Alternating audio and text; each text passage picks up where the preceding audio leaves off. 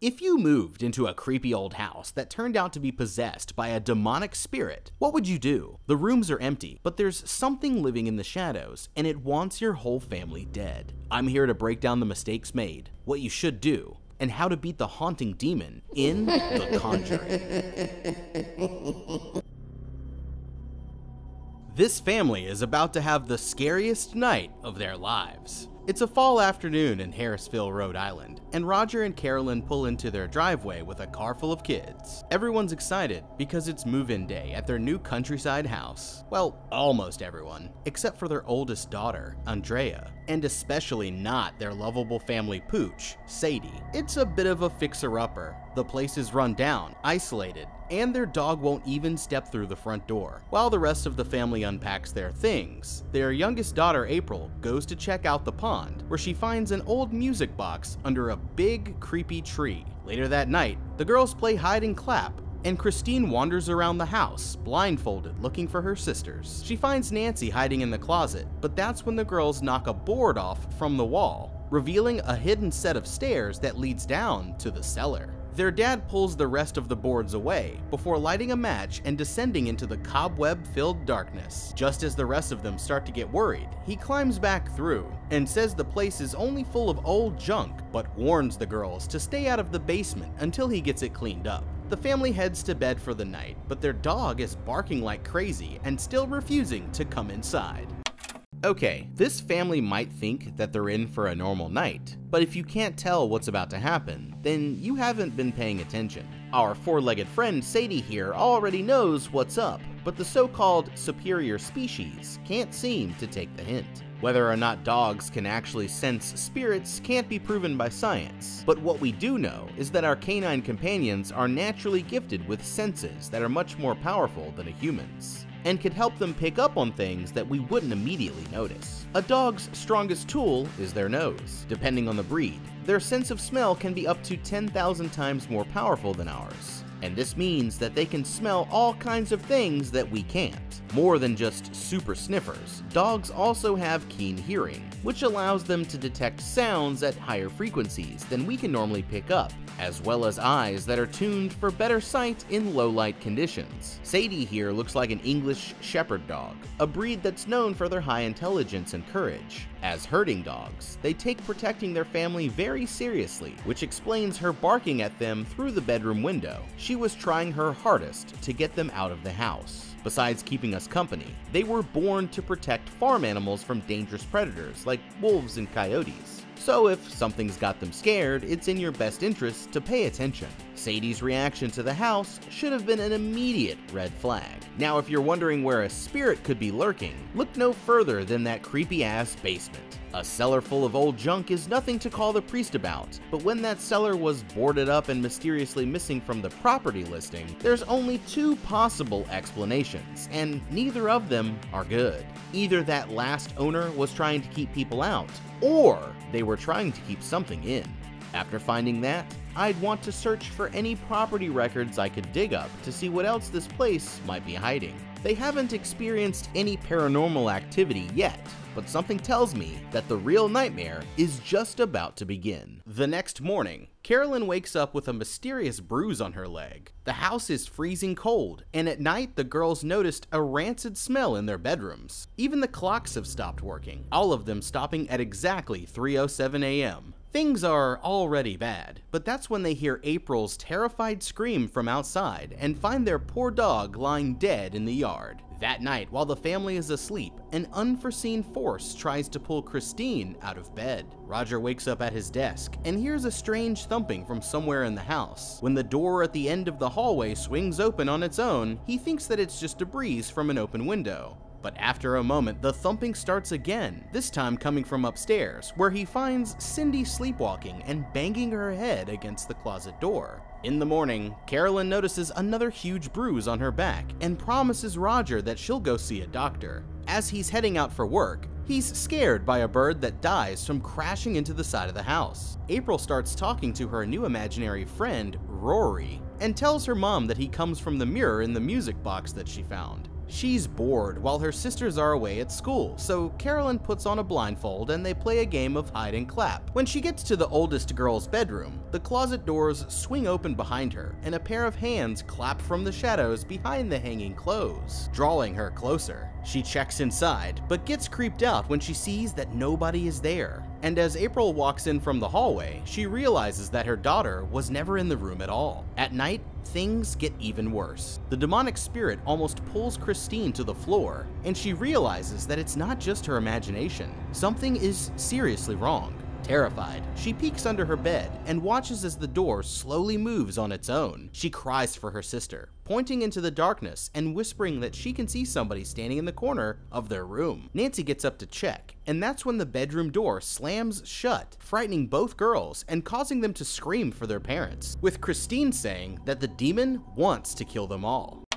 Okay, this spirit doesn't waste any time. So what should the family do? The best place to start is always with the most logical explanations. Carolyn's mysterious bruise could be chalked up to something as simple as her banging her leg during the move and not noticing it until the morning. Intense exercise, like carrying furniture in and out of the house, can often lead to bruising around the affected muscles. The uncomfortable cold could most likely be a problem with the furnace, and the rancid smell the result of mildew, mold, or a dead animal decaying somewhere out of sight. Before we jump into a full-blown exorcism, I'd suggest calling a repairman, a mold specialist, and an exterminator just to see what they could find. As for April's imaginary friend, Cindy's sleepwalking, and Carolyn and Christine's hallucinations, these can all be explained by a lack of sleep brought on by a general sense of anxiety after their big move. Since these four are experiencing the worst symptoms, the best thing to do is for Carolyn to take the three girls to their family doctor right away for a medical professional's opinion.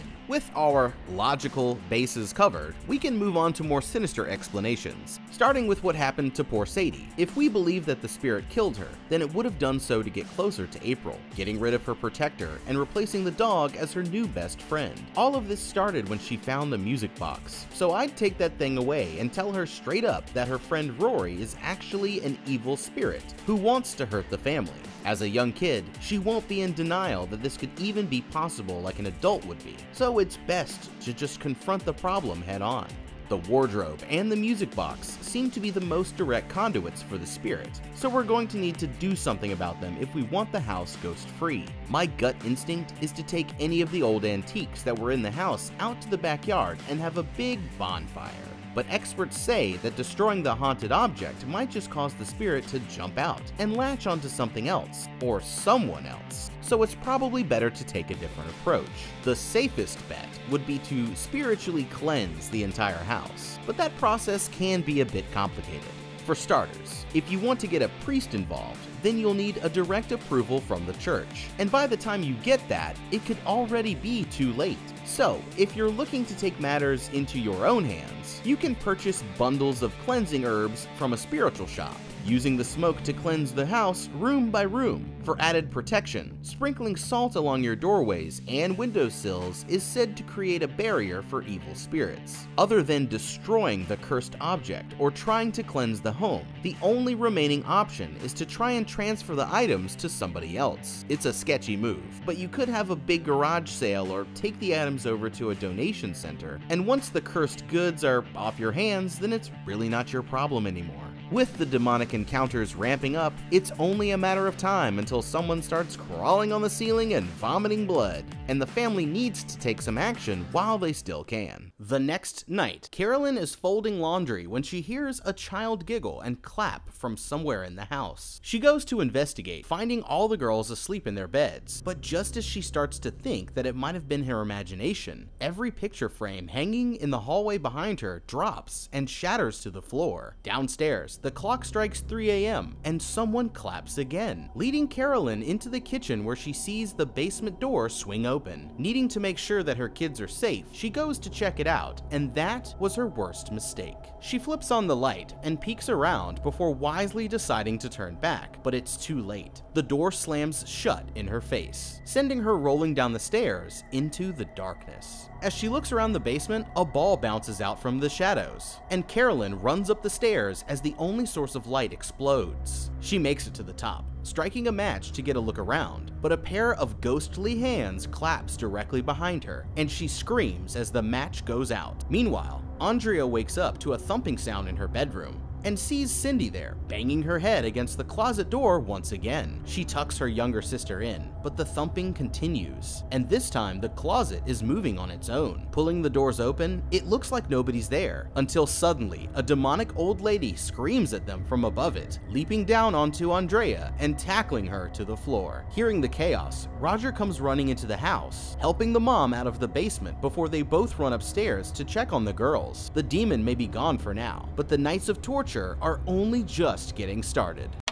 Okay, based on everything that's happened so far, we can narrow down our options for exactly what kind of entity is haunting the house and what they should do next. Not all spirits are the same, and there are actually many different types of hauntings that each have their own symptoms. First are residual energies, which linger around a specific location after certain traumatic events, but are not conscious and never interact with their observers. Intelligent entities can answer questions and interact with objects, but they're not always hostile. If you run into one of these varieties, there's not much to fear, but this family is dealing with something very different. When furniture starts flying around the room and people are getting scratched in their sleep, there's a sure indication that you're dealing with a poltergeist. This type of haunting almost always centers around a girl who is going through puberty, called the human agent. Spiritualists believe that the changes going on in the girl's body, combined with any trauma related to psychological or physical experiences, such as moving to a new house, can explode in the form of psychokinetic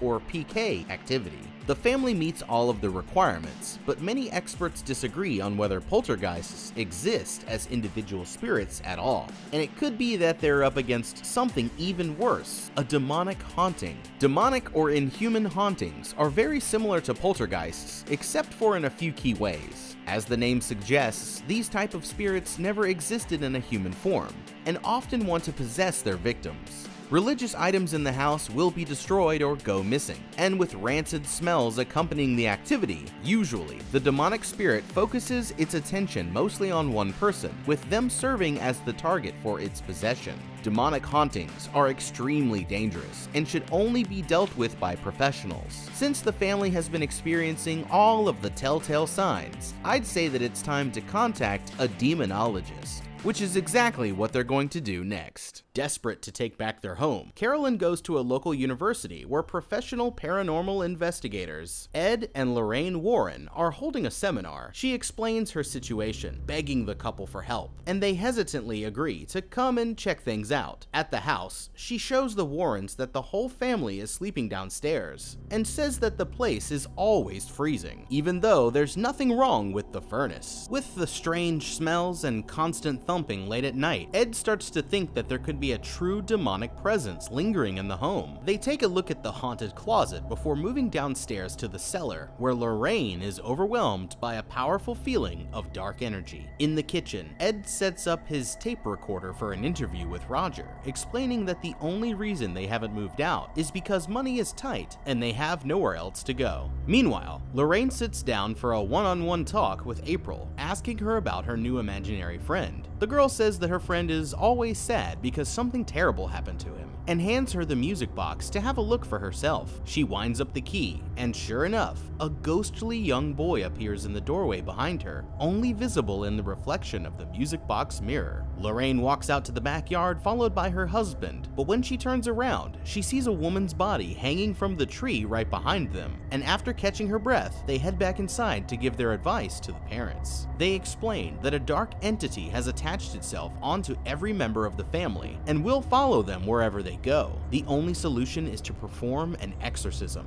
but it won't be easy. A true exorcism can only be effectively done by a trained expert, and to get the church's approval, they'll need to gather proof to make their case. On their way out, they warn the family that their visit to the house will most likely make the demonic spirit angry and cause the attacks to become worse, saying that they'll check in soon once they've prepared their equipment and done some research on the property. The Warrens return to their house for the night, and their daughter, Judy, gives her mom a locket with her picture to wear while she's away on the job. After tucking her in, Ed brings Lorraine the tape recorder, showing her that it never picked up anything that Carolyn had said back at the house. It's a bad sign, but the evidence that they find next is really the stuff of nightmares. Way back in 1863, a woman named Bathsheba sacrificed her 7-day-old baby in front of the fireplace before running out to the yard, devoting her soul to Satan, cursing anyone who tried to take her land. Her time of death? 3:07 a.m. Many years later, a new family moved into the home, but it wasn't long before their boy Rory went missing in the woods. The original property was split up and sold to a number of owners. But no matter who tried to live there, eventually, disaster always struck. Just then, the tape recorder turns on by itself, but instead of Carolyn's voice, all that they hear is the ghostly wailing of 1,000 lost souls. The clock in their office stops. It's 3:07 a.m. Okay, this is why it's important to look up the property history before you buy a house. You just never know when that fixer-upper you're moving into was the site of a ritualistic human sacrifice. The Warrens seem dead set on collecting evidence to push for an exorcism, but while they're waiting, there's another option that might be worth looking into. The source of the demonic energy must be the evil spirit of the witch Bathsheba, who gained her power after sacrificing her infant child to the devil. Knowing this, I'd want to find out where the child was buried and ask a priest to bless the gravesite and say a prayer for the child's soul. It's a long shot, but perhaps by giving the child's spirit a holy blessing, we could counteract the ritual and remove the source of Bathsheba's strength. This might only weaken her, and it might have no effect at all, but anything that we could do to give ourselves an advantage here is definitely worth a try. Also, I think it's time to call a landscaping company and get rid of that tree. Demonic attacks aside, nobody wants to be reminded of a witch sacrificing herself to Satan every time you go out back to grill some hot dogs. Who knows? Maybe destroying it will even cut off some of her power. There's only one way to find out. Now that they know what they're up against, hopefully Ed and Lorraine can help the family before it's too late. The next day, the Warrens arrive back at the house with a van full of ghost hunting gear, joined by their assistant Drew and Officer Brad Hamilton from the local police department. Roger asks about the cameras, and Ed explains that they're all connected to individual thermostats, set to take a picture if they detect an abnormal drop in temperature. Night falls, and the Warrens activate their equipment, ready to get their proof as soon as the dark energy appears. Ed unrolls a blanket full of his demon-slaying tools, setting small wooden crucifixes around the house to deliberately make the spirit angry. Within minutes, the basement door swings open, and they grab their portable camera and audio gear before plunging down into the depths, keeping the lights off to multiply the spooky factor. Down in the cellar, Ed challenges the demon to communicate with them, checking the area for any signs of spectral activity. To him, it seems like nothing's there, but Lorraine doubles over in pain, as if she can feel a presence that nobody else can. Frustrated, they head upstairs to check the cameras, and that's when the basement door slams shut right behind them, convincing everyone that the dark spirit is real. In the morning, the Warrens agree to look after the house while Roger and the kids go into town for some ice cream, and Carolyn takes a nap to get some rest. Lorraine stands out in the yard, hanging laundry on the line, when suddenly a huge gust of wind blows down a sheet that wraps around an invisible figure standing just before her. It flies up to the bedroom window, and a ghost stares down at the woman before turning and walking out of sight. Inside, several bruises start to appear around Carolyn's arm, and she wakes up screaming as a demented old lady floats over her and vomits blood into her mouth. Lorraine runs to check on her, finding her locked in the upstairs bathroom. Although the woman claims to be fine, she can tell that something's not quite right. But before they have a chance to talk, Carolyn hears Roger and the girls pull up outside and goes to see them instead. Okay, talk about waking up on the wrong side of the bed. Knowing that we've got a demonic spirit shacking up in the basement, I would have taken some steps to protect myself before I laid down for a little afternoon nap. First of all, don't split up. This should be obvious, but it's always good to have someone watching your back, especially when demonic possession is on the table. Carolyn has two of the world's most experienced paranormal investigators right there in her home. Why not have Lorraine sit with her while she takes a nap instead of sending her out to the yard to catch up on the laundry? This would help with the investigation too, since she could be there to witness and record anything strange that happened. Sitting around and hoping that the spirit doesn't come back is exactly how you end end up drinking its blood vomit. That doesn't work for me, so I'm going to borrow some moves from the real professionals. Nowadays, most people believe that witches only exist in fantasy books and horror movies. But for some European and American cultures in the 17th and 18th centuries, harmful magic was a very real fear, and they created their own ways to fight back. To ward off evil magic, early New Englanders would carve patterns called witch marks into the wood near their doors, windows, and fireplaces. These could take the shape of several conjoined circles or crisscrossing lines designed to confuse and trap the spirits that tried to enter the home. If you felt like doing some arts and crafts, then you could create a witch bottle or witch ball. I won't tell you what they used to put in those bottles, but for our purposes, a bit of holy water and some salt would do the trick. For a witch ball, all you need is a hollow sphere made of glass. The bottles were hidden somewhere on the property or in the house, while the balls were hung near the windows or in the center of the room. In both cases, the idea was that the evil spirit would be attracted to the object and become trapped. Knowing this, I would pick a room in the house and use these techniques to create a safe zone, carving witch marks near any entrances and leaving one of my shoes by the door. In place of a proper witch ball, I'd just try hanging beer or milk bottles in the windows and seeing if that does the trick. It might not work at all, but you won't know until you try. And taking any steps to fight back is better than doing nothing here.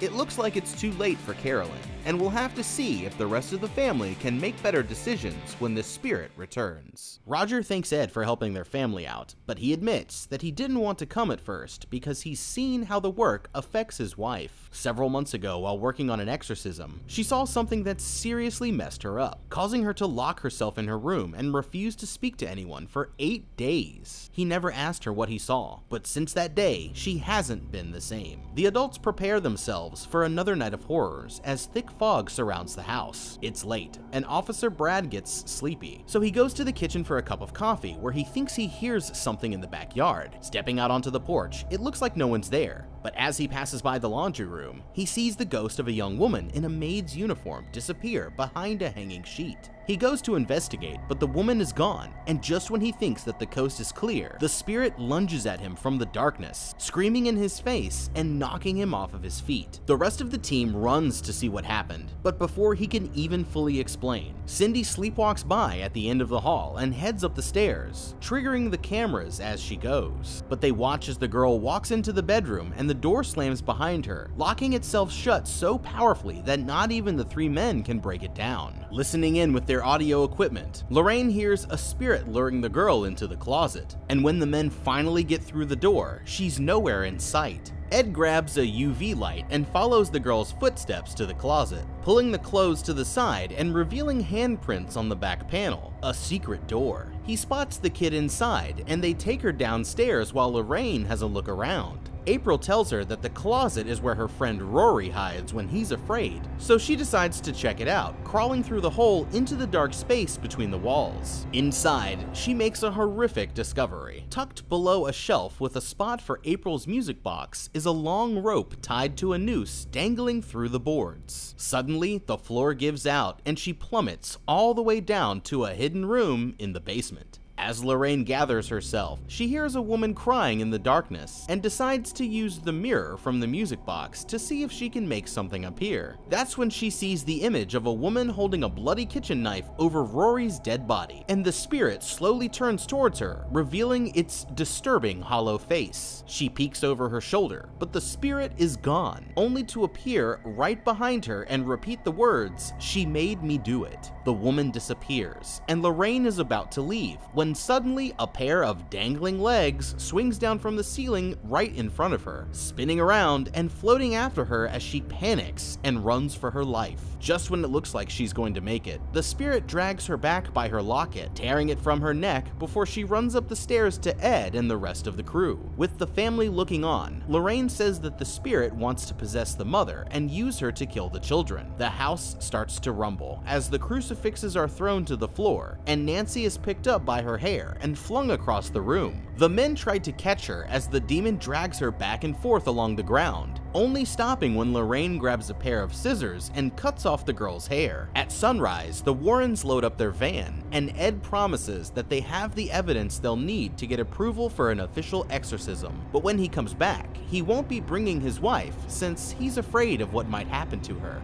While preparing to leave, Lorraine hears her daughter's voice calling from the water and rushes out to the dock, where she sees a vision of the girl floating just below the surface. Running inside to call her mom, she's relieved when she hears that Judy is all right, but they decide that it's in their best interests not to spend another minute in the possessed house. The Warrens head home for now, while the family and Drew get ready to spend the night at the local motel.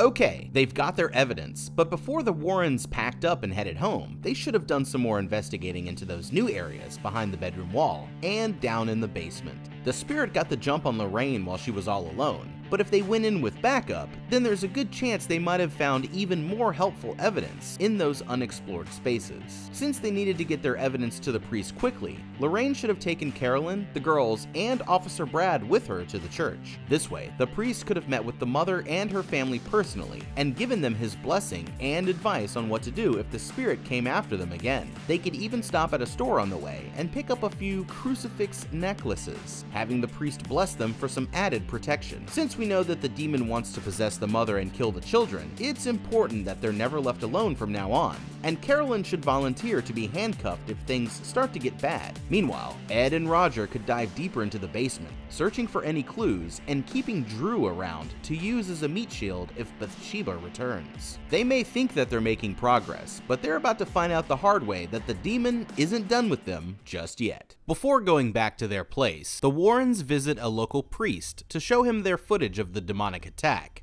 and photos of the ghost boy following Cindy up the stairs. He's shocked by what he sees, but points out that the family aren't members of the church, which could make it difficult to get the Vatican's blessing to perform a legitimate exorcism. They tell him that the family doesn't have much time left before something truly terrible happens, and he finally agrees to push the request through himself, saying that he'll call them once they have their approval. Late that night, back at the Warrens' house, Judy lies sleeping in her bed when her locket starts to swing on its chain, while miles away in the haunted basement, her mother's stolen locket does the same. Suddenly, the demonic force yanks her by her feet, and she goes out to the hallway to look for her parents. At the bottom of the steps, the door to the family's demonic evidence room waits open, and one particular item, the cursed Annabelle doll, is missing from its case. The girl tries to run back upstairs, but an unholy darkness engulfs the entire house, and she retreats into her parents' office, slamming the door behind her. The dark force pounds on the door over and over again, finally stopping as the lights in the room fade and go out. Turning around, the girl witnesses a horrifying sight. A disheveled woman sits in the rocking chair brushing Annabelle's hair, and the doll slowly turns its head, staring directly at her. She tries to run, but the door is locked, her parents rushing in just in time to pull her out of the way, as the rocking chair hurtles towards them and explodes against the wall. Leaving Judy with his wife, Ed goes to check out the evidence room and finds the doll back in its case with the locks securely shut. Meanwhile, back at the hotel, the men return from the store only to find that Carolyn took two of the girls and drove off in their car without saying a word. Realizing that they're in serious danger, Roger calls Ed and tells him what's going on before hopping in the van with Drew and speeding off towards the house. Ed tries to convince his wife to stay behind, but she insists that they finish this together, and they run out to meet the others. Okay, these parents are making some serious mistakes here. Let's start with the Warrens. As paranormal investigators, did you really think that it was safe to leave your daughter alone with her grandma in a house full of demonically possessed objects? One investigation goes too far, and the next thing you know, you've got demon dolls trying to hit you with a chair like John Cena. Next time, it might be safer to have your daughter stay somewhere else, like with another family member or at grandma's house if she doesn't always live with you. Also, if you're going to have a child with your lifestyle, then you need to at least give that kid some kind of paranormal training. That way she'll know what to do when she ends up in a battle with an evil spirit. Having all of those possessed items nearby and just telling her to stay away is like raising her in a house with a pool, but never showing her how to swim. Eventually, it's going to go horribly wrong. You really need to teach her some Latin and a bit of Kung Fu so that she can scrap it out with Annabelle on her own if you're ever away on the job. Now for Roger. We know that the demon wants to possess his wife and kill the children, so for God's sake, man, don't leave her with them at the motel unattended while you run out to the store for some chips and soda. You're practically handing them over to the forces of evil at that point. Be smart and stick together. That way, Bathsheba can't decide to kidnap your daughters for use in her next unholy ritual. The Warrens arrive at the house with Officer Brad, but the front door is locked, so he blows it open with his shotgun and they hurry inside. Hearing sounds of screaming from the basement, they run downstairs and see the men battling with Carolyn, who's trying to stab one of the girls with a huge pair of scissors. With help from Ed and the officer, they wrestle the weapon away, dragging Carolyn upstairs to bring her to see the priests, while Drew goes to find the other missing girl. They make it as far as the front door, but as soon as they try to take her off of the property, massive wounds start to appear all over Carolyn's body, and they realize that the demon will kill her if they take her out of the house. Suddenly, the demonic force pulls her back, dragging her kicking and screaming right down the basement stairs. Rushing after her, the men try and hold Carolyn down, but she easily overpowers them, slamming her husband to the floor and strangling Ed. Brad grabs her, trying to pull her off, but she bites a chunk of his skin right off of his cheek, and is about to finish the job when Lorraine wraps a sheet over her head and buys up an opportunity to restrain her to a wooden chair. Realizing that the priest will never make it in time, Ed decides to perform the exorcism himself, and Lorraine runs outside to get their Bible. Okay, I thought these people were professionals, so can anyone tell me why they walked into a fight with a demon and left their Bible in the damn car? That's pretty much the one and only thing that they needed to bring. And then there's Officer Brad. I understand that he's the new guy, but man, if you're ever going to make it as a cop, then you have to know when a little bit of excessive force is in order. It's 1971, and unfortunately, tasers wouldn't be invented for another 3 years. Instead of just running up to get your cheek bit off, what you needed to do was protect and serve that she-devil a knuckle sandwich straight to the mouth. Stun her first, and then try to throw on the cuffs. That way you get to go home with all of your skin still on your face where it belongs. Also, since you know this woman just kidnapped 2 of her kids with the intention of sacrificing them to the devil, wouldn't this be a crucial time to call for backup while you were on your way over? The other officers wouldn't even need to know about the supernatural elements until they got there. Just tell them that you have a hostage situation at the address and need help right away. Bathsheba might be a fair match even for 3 grown men, but all it would take was 2 or 3 more officers on the scene, and there's no way she'd be able to fist fight everyone. Something tells me that a sheet, a bit of rope, and a wooden chair aren't going to be able to hold a spirit that gets its power from Satan himself for very long.